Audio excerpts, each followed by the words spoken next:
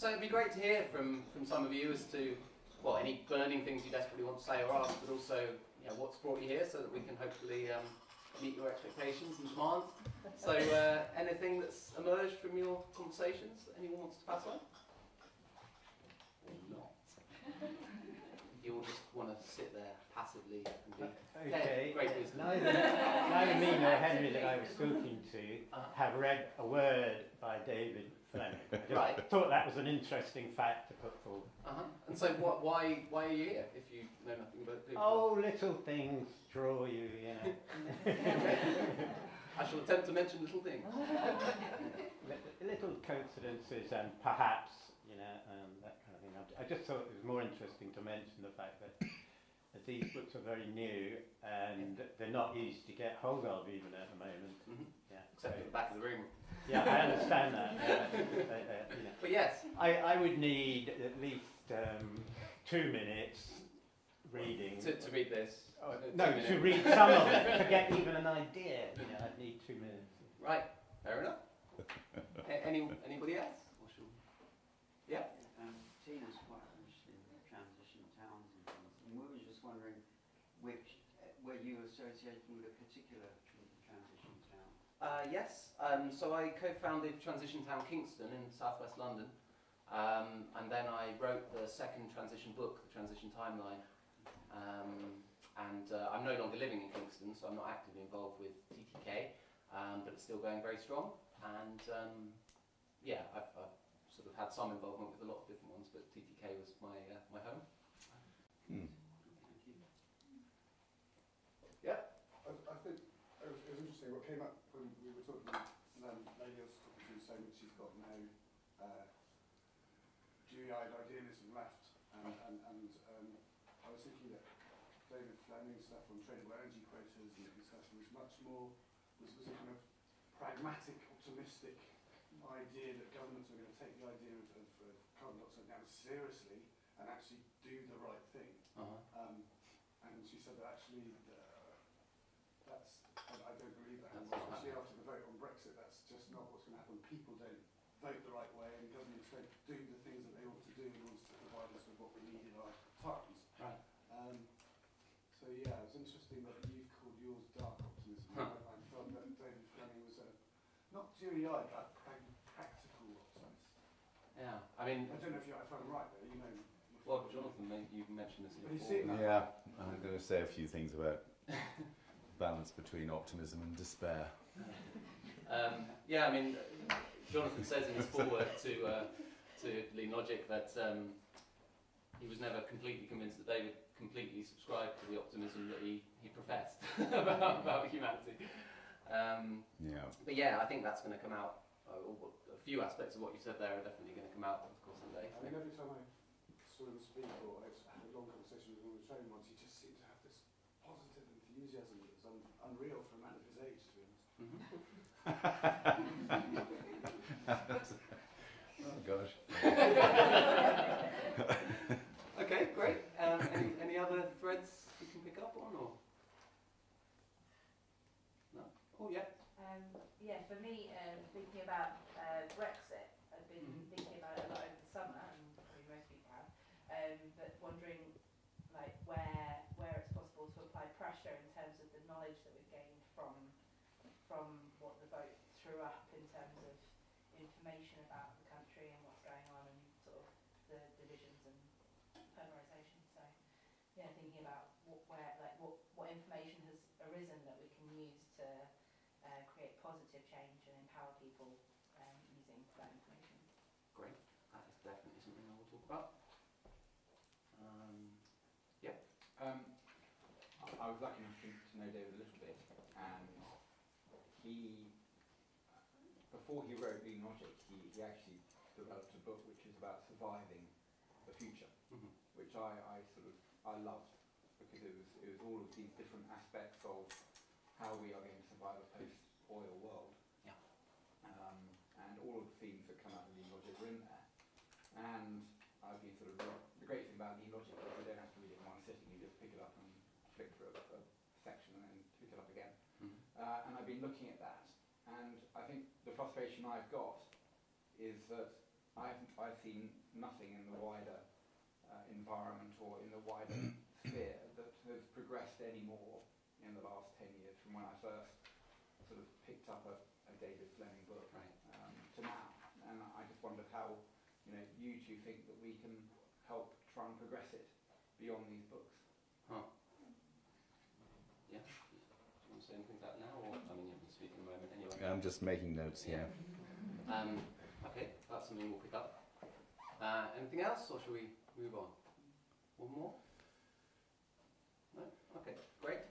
Right, well, I'm going to hand over to Jonathon for the next 10-15 minutes. So I'm sure many of you know Jonathon. He and David were very long-time friends, I think 30-odd years. And Jonathon and David were very involved in sort of picking up the ecology party as it was then by the scruff of the neck and pulling it into something with at least some more electoral success. And also the co-founder of Forum for the Future, which has been a very influential organisation, and until a few years ago, chair, I think, of the Sustainable Development Commission, which was the sort of government's advisory body on sustainability, which Jonathon could tell infinite stories about how that went, but won't apparently. So on that note, I'll hand over to you, Jonathon. Well, thank you very much, Shaun, and thanks to everybody for coming this morning. I was not certain how many people we'd have here today, but this is brilliant.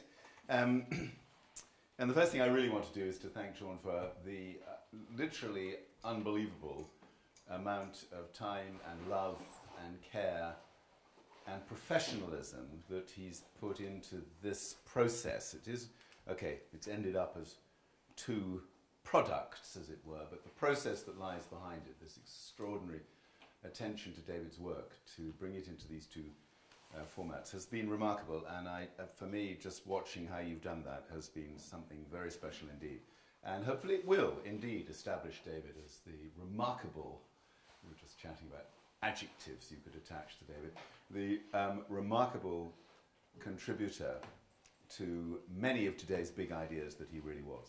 And that's something I'm really waiting to see how the response to the books now will go, and how people try and work out where David fits in a sort of continuity of ideas and people and movements and so on. Because he's not easy to pigeonhole, let's be honest. He's not always easy to read either, because you have to have a certain circularity in your own mind, not to get driven a tiny bit bonkers by the lack of linearity.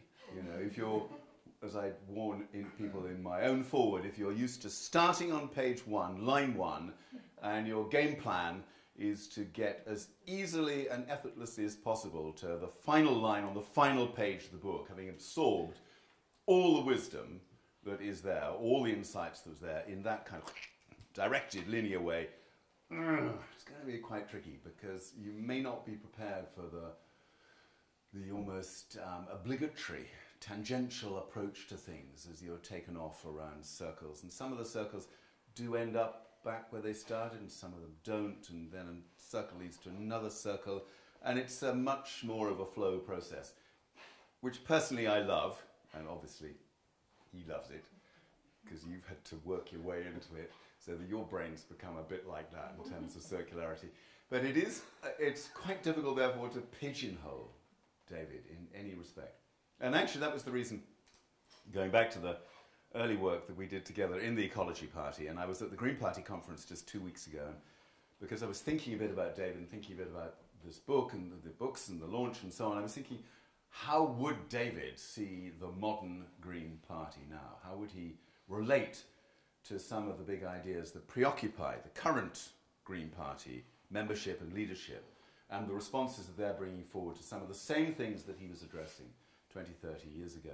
And I think he'd still feel this combination of being at home amongst a body of people who are completely serious about trying to rethink what progress looks like in the modern world, and totally frustrated at the way in which the Green Party now, Ecology Party then, finds it so hard to land those ideas, even though many people feel the same sense of frustration and anger about why we stick to a path that is transparently suicidal. And I do just want to come to this point, if I may, about dark optimism and David's kind of take on that. I mean, it's a difficult one, this, because we probably, almost everybody I know, almost everybody, still subscribes to the idea that there is a way out of total collapse in the current system. Not completely everybody, but most people. Because once you go to that place psychologically, everything changes. You're suddenly in a very different place. David absolutely did not in any way try to ignore or deny the inevitability of collapse. And that made it quite interesting, because sometimes he'd be having a conversation about what needs to happen next.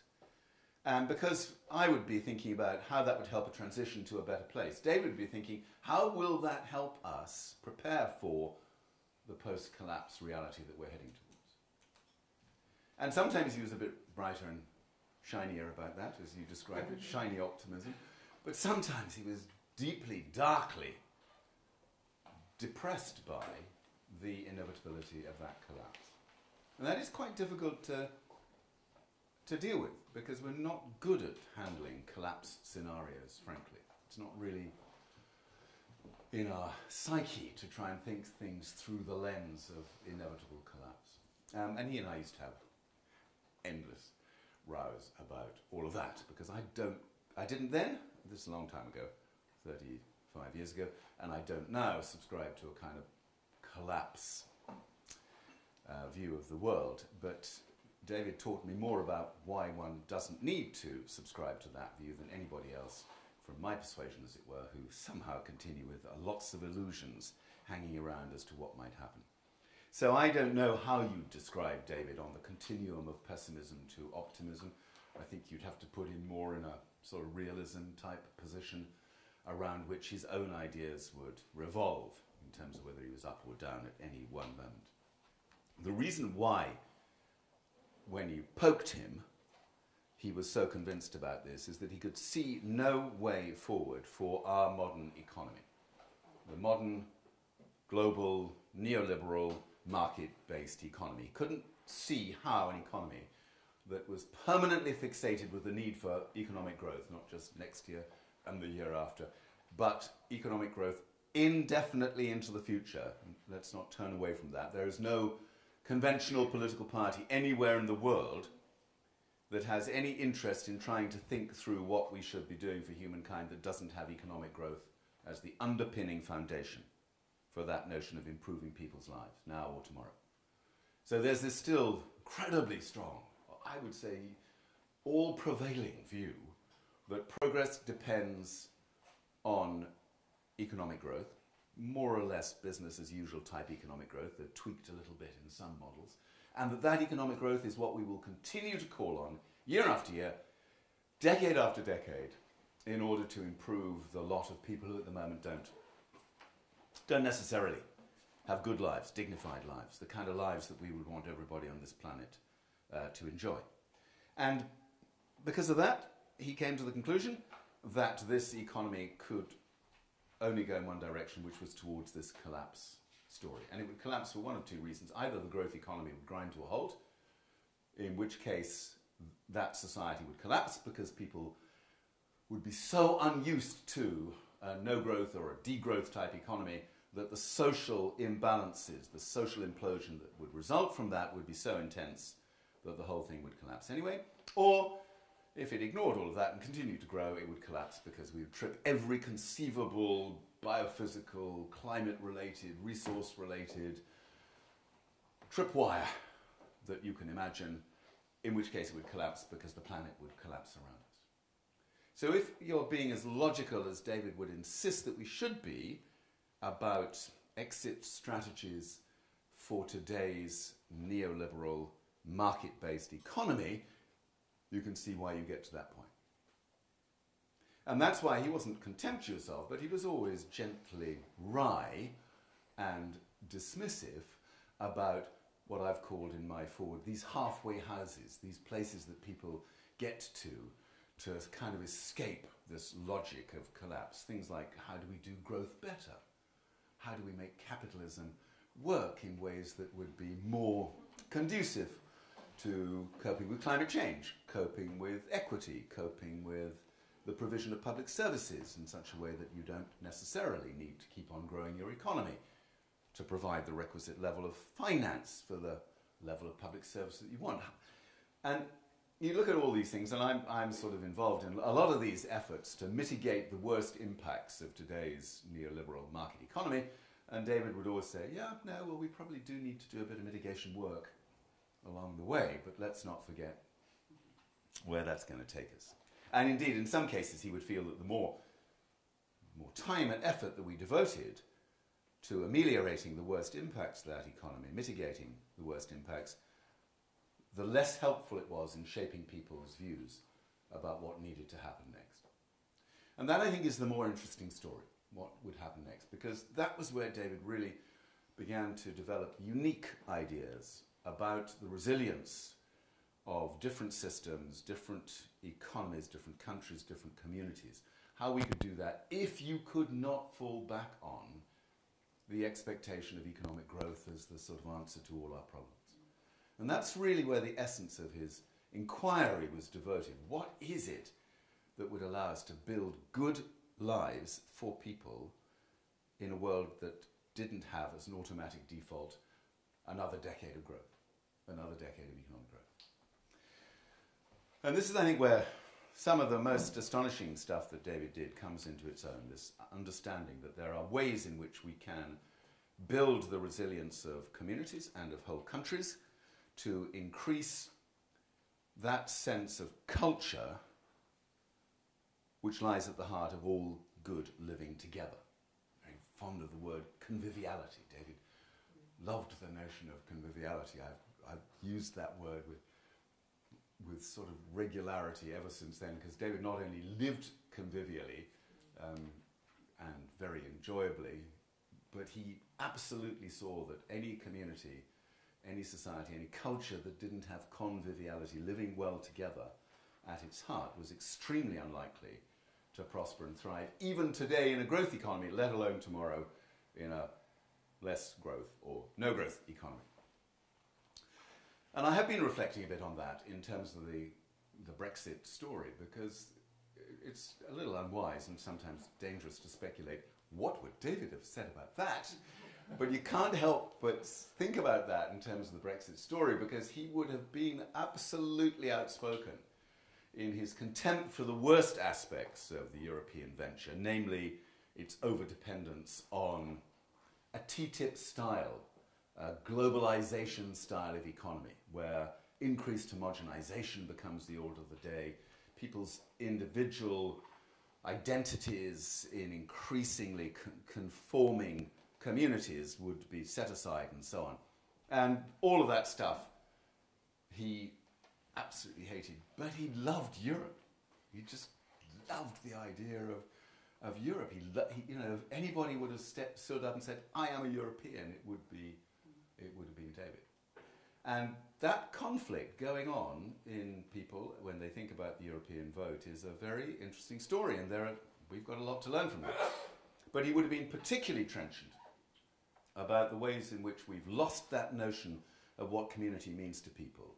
Very, very critical of how we've developed things like multiculturalism, about which he had a particular bee in his bonnet because he saw it as a tool to persuade people that it was okay, that we would learn to live together, whatever the diversity, whatever the numbers of people that we had to embrace and absorb into our own economy today. We'd somehow come through it with a little bit of slapped-on multiculturalism.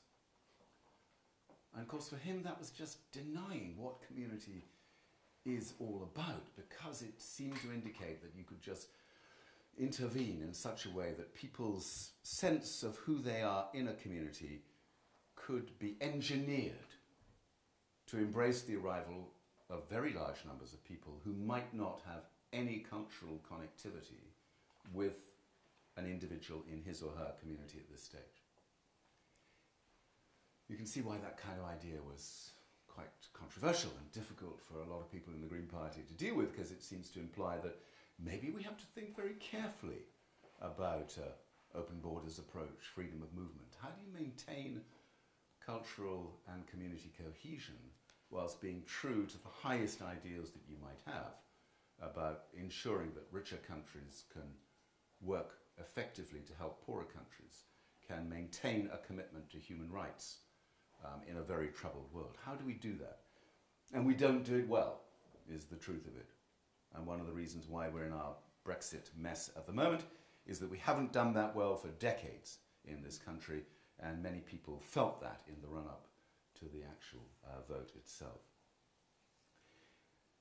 So he keeps coming back to this notion of culture, and I guess if there's one thing where tons of stuff gets kind of piled together in a great big pot of heaving ideas, they come under this notion of culture. And if you couldn't find any other organizing principle in David's work, just stick it under culture, because that sort of opens up another set of connections, of linkages between all the different things, whether you're talking about the arts that he writes so brilliantly about religion, about a whole host of things to do with food, whatever it might be, all can be wrapped into this wider sense of why culture becomes the mechanism for providing for better lives in a local economy that isn't growing.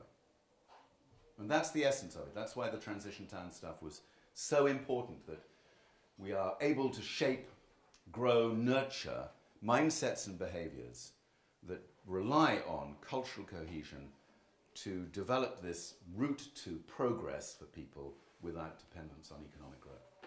So there's a completely logical story in the work that David was developing here. Sometimes that logic is all sort of mixed up in tons of these different tangents, but the logic is absolutely clear that that's what we really need to do. That's the emphasis on resilience. We have to get better at nurturing all of those different elements, those attributes in our society, in our community, in the way we lead our own lives, because it's only if we build up that sense of resilient civility, conviviality, a genuinely sharing economy that we'll get to the place where we can live well together tomorrow. That's why his writing is always going to be uncomfortable for a lot of people, because it isn't really the way progressive politics seeks to find answers to the problems that we face today. And I'm very involved in post-Brexit progressive political initiatives at the moment. I'm involved in 2 of these right now. I'm spending a lot of time doing that stuff. And I'm often thinking to myself, not sure that David would be very happy sitting in this room right now, because it doesn't really answer the deeper questions that he was asking the whole time. Anyway, that's my starting thought. Look forward to the discussion later. Thank you. Thank you, Jonathan.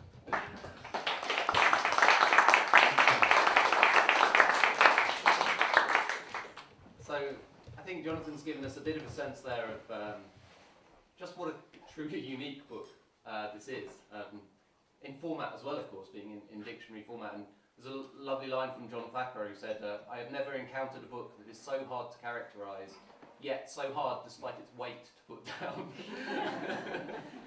And I think that says a lot. And I'd actually like to just read a little bit from David's introduction to his own book, which begins, hang on, how does one deal with such a book? Is it a dictionary to be consulted for the occasional word? Is it a book to read right through, or some mixture of the two? Well, the answer to that is that it is a lean book, and he talks a little about lean. I'll talk a bit about that in a moment.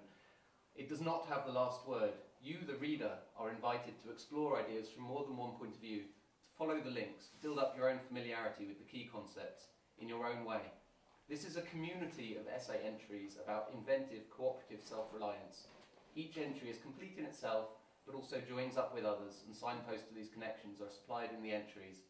It is perhaps like arriving in a group or a community. You learn about its members and their relationships with each other by being in the middle of it. There is no beginning or end. The more you know the group, the more you yourself become part of it and part of its story. It is a story about the shared experience of something discovered, something discussed, something done. And what that creates is this sort of strange choose-your-own-adventure experience where you start wherever you like. He suggests 14 questions at the start that might be of interest to you and entries that address them as a sort of way in, and then follow the path of your interest through it. And I found it particularly interesting during what Jonathon was saying, that there really hasn't been a sort of left-wing, right-wing divide in people who are finding this an interesting book. I mean, Roger Scruton is one philosopher very much associated with right-wing thinking, who, if I can find his quote just here, yeah, he said, David Fleming predicts environmental catastrophe, but also proposes a solution that stems from the real motives of people and not from some comprehensive political agenda. He writes lucidly and eloquently of the moral and spiritual qualities on which we might draw in our descent to a lean economy. His highly poetic description of these qualities is neither gloomy nor self-deceived, but tranquil and inspiring. And I think this is a little dig at some of the rest of us. All environmental activists should read him and learn to think in his cultivated and nuanced way. Including Roger Scruton. And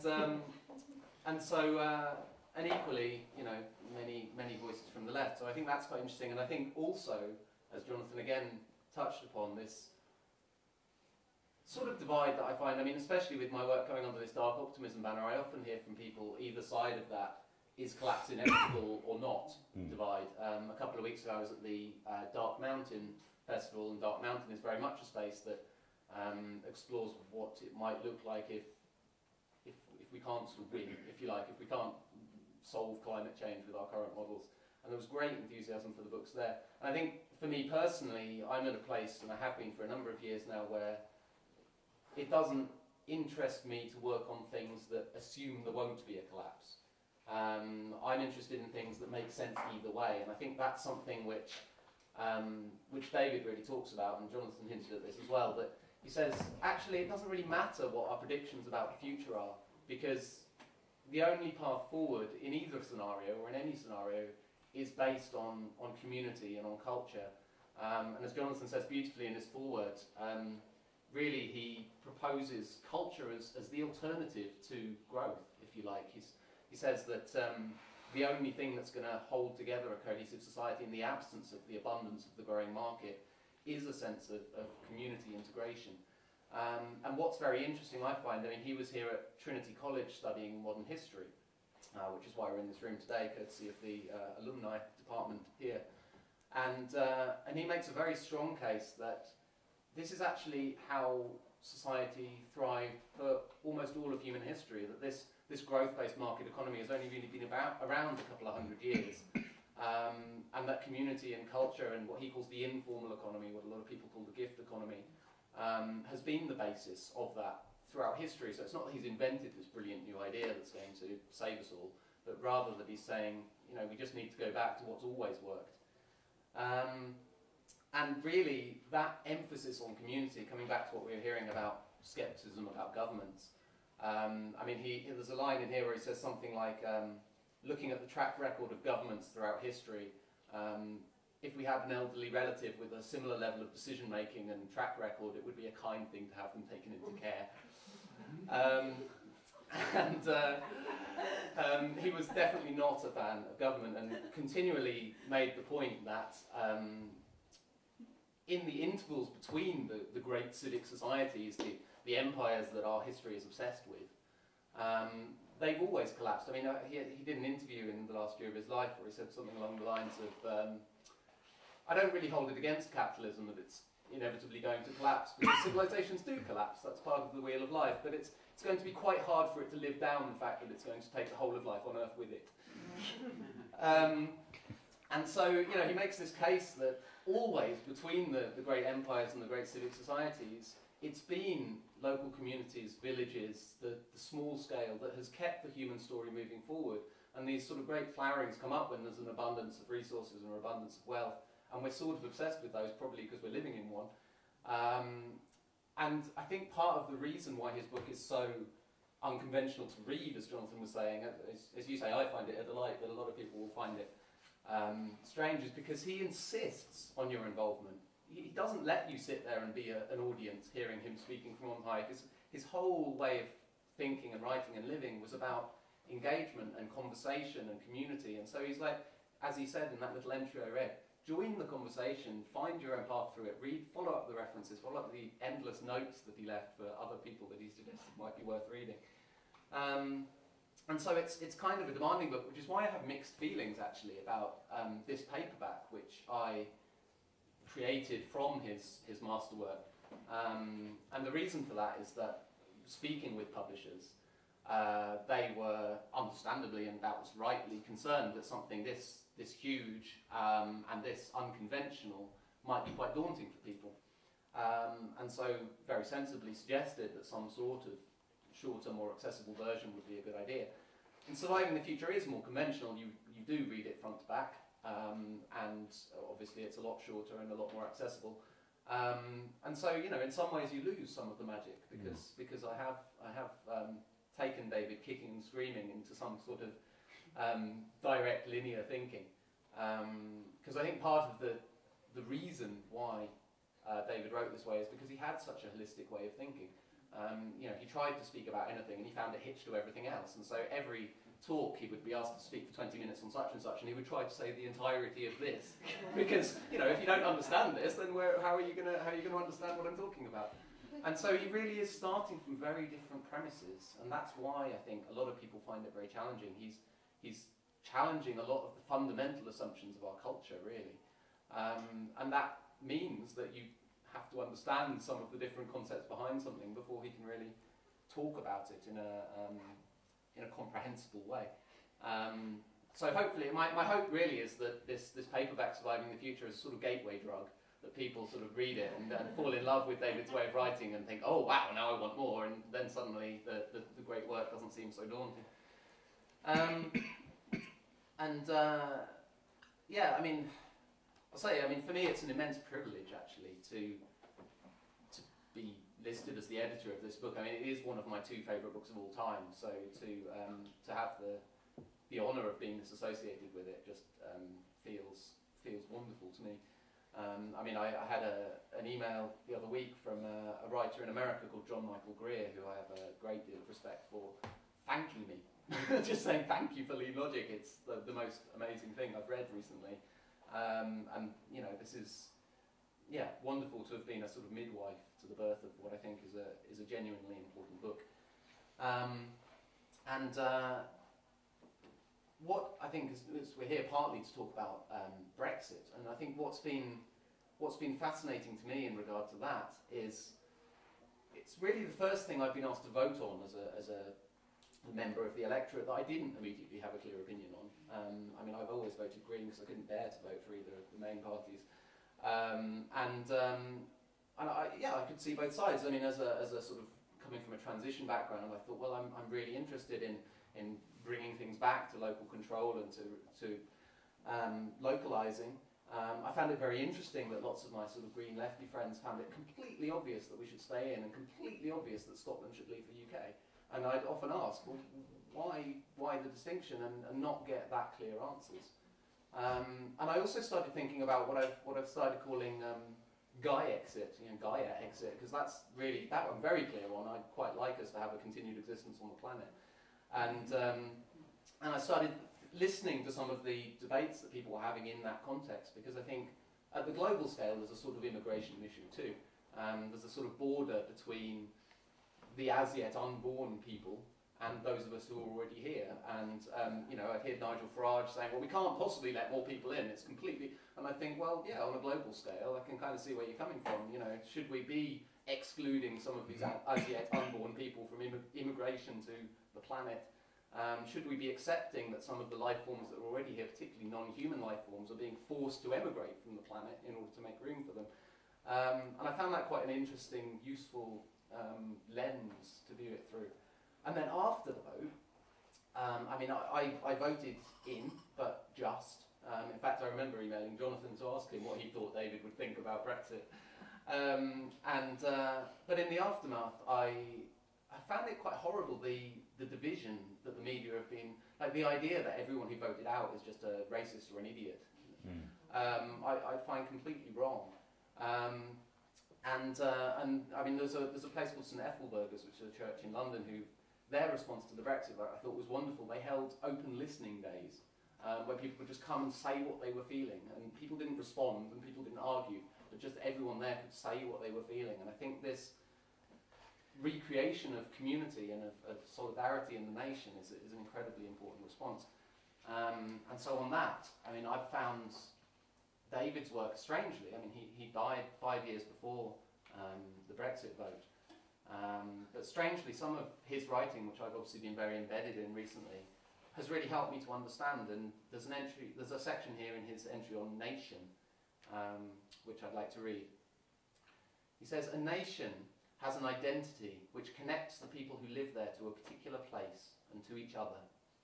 There is a landscape which many generations have shaped and defended, and there is an endowment of culture, language, and institutions which, though they can be betrayed, cannot be denied. The nation is a located, bounded, particular homeland, and if defeated, it often manages eventually to come back into being with a sense of renewal and justice. It exists in the minds of its people. Identity in this collective sense means that there is an identifiable meaning to the idea of we." And that, I think, that sense of identity is something that a lot of people who voted out have talked about. That's, the EU threatens that. You know, what is it to be British? What is it to be English? Is the EU just trying to take that away? And I think David writes beautifully about that. And then, in terms of the question we had about sort of where do we go from here, I mean, I think a lot of the sort of unpredicted election results that we've seen recently, whether it's Corbyn elected as Labour leader, or whether it's Trump in America, or whether it's Brexit, we can see as a no, you know, as a rejection of the mainstream. I sort of look at Brexit and think, wow, so all the main parties agreed that we should vote one way, and that seems to have pretty much guaranteed that we vote the other, because we're like rejecting the mainstream. And I think the sort of global neoliberal agenda is not just, you know, something with terrible consequences in the future, but this sort of neo-feudalism called austerity is driving people into the ground now. You know, there's a real desperation there from a lot of people. And this is why another reason I'm so proud to work on these books, because I think, you know, a lot of people have talked about the threat of fascism rising in times like this. But if we look at the likes of Mussolini and Hitler, they didn't just come to power on an agenda of fear and othering. They also raised wages and addressed unemployment and improved working conditions. And I think if that's seen as the only alternative to what we currently have, then it's likely to grow in support. It's likely to be supported and voted in. Whereas I think what David lays out, for me at least, is the most inspiring, compelling vision of what an alternative economics could look like, that provides a beautiful story of how we help the desperate, rather than that sort of rather despicable vision. His economics is based on sort of trust and loyalty and local diversity. Before we get some more sort of interaction going on, I'd like to read, drawing on another one of the questions that came out, his fairly brief entry on success. And he writes, "Do you really think that we will get through this time and come in due course to a time of resilience, manners, and a harmonic order? Don't answer that question, for you may discover to your cost that the answer is either a self-fulfilling or a self-denying truth, and that both count against us. If we deny that there is a livable future, then we will do little to secure one. If we affirm it, we come into other troubles, such as complacency, an optimistic view that what we are doing now is all that is needed, an iconic focus on the simple solution, or the constant anxiety of life on the edge between hope and doubt. Positive thinking seems to be the right thing in circumstances until you notice the wreckage. Instead, think of what happened to Orpheus and Eurydice. Eurydice, you may remember, died after having been bitten by a snake, and Orpheus went down into the underworld to recover her. The goddess Persephone agreed to let her go on condition that Orpheus did not look back at her as she followed him. Unfortunately, he forgot about this condition. He did look back, with the result that Eurydice vanished forever, and Orpheus was torn to pieces by angry women who threw his head into the river Hebros, where it floated downstream, still singing. That is, make the intense commitment, at walking pace, plod on, climb steeply uphill out of the underworld, keep your eyes fixed ahead. You never know, you might get there, you might even find out where there is, and you might inspire others to come with you. Just don't look back. We do not need to choose between hope and expectation. What matters is to keep hope alive, which we won't succeed in doing if we are constantly checking up on it. It is not certainty that sustains our focus, but the ambiguity that comes to us, for instance, in the prayer from another ancient moment of commitment against the odds. Quote, "Lord, I believe, help thou mine unbelief." So, on that note, I think it's time to hear a bit more from you guys. And actually, at that Dark Mountain event a couple of weeks ago, that was my first attempt to present these books to the world, and I wasn't quite sure how to do it, to be honest.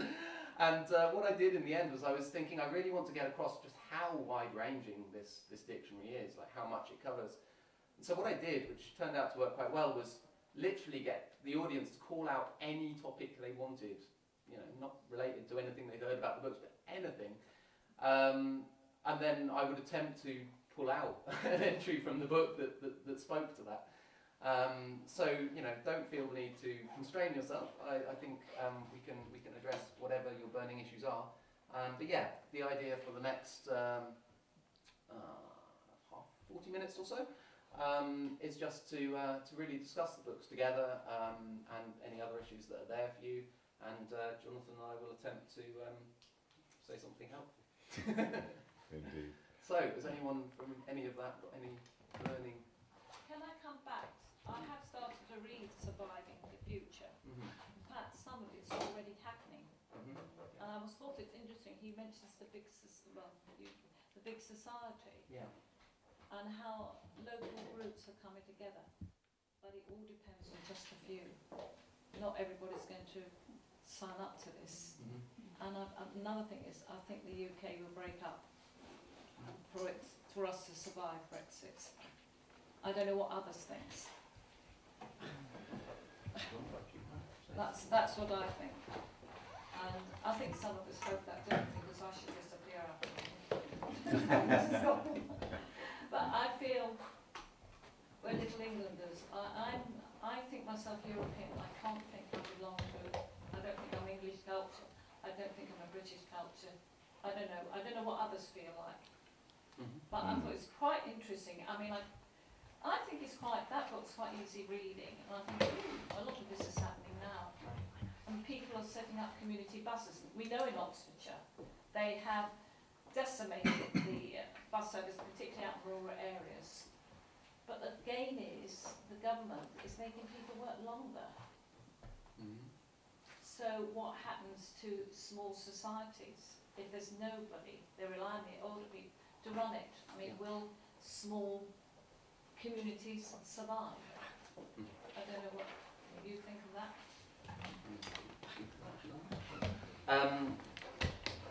Yeah, I mean, this was very much one of David's concerns. He says that, you know, the challenge we face is immense, and it's that much greater if the people facing the challenge don't turn up in the first place.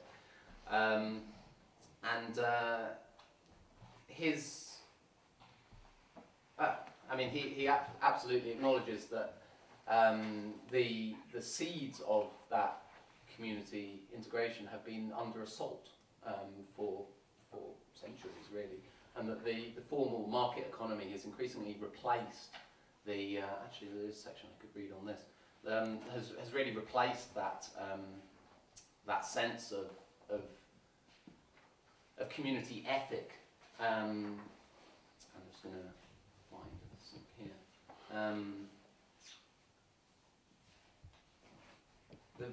here. So he's talking about economics and growth-based economics. He says the reduction of a society and a culture to dependence on mathematical abstraction has infantilized a grown-up civilization and is well on the way to destroying it.